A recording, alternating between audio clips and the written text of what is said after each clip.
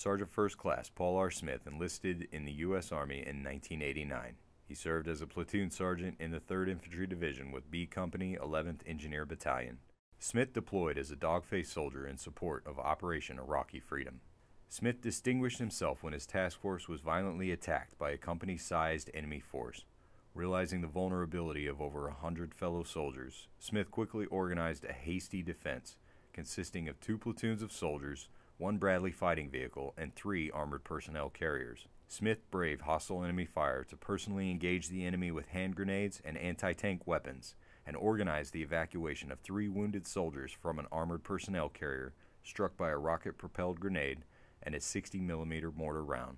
Smith moved under withering enemy fire to man a .50 caliber machine gun mounted on a damaged personnel carrier.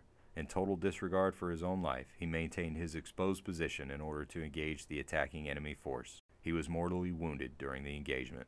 Before deploying to Iraq, Smith had written to his parents, "There are 2 ways to come home: stepping off the plane and being carried off the plane. It doesn't matter how I come home, because I am prepared to give all that I am to ensure that all my boys make it home."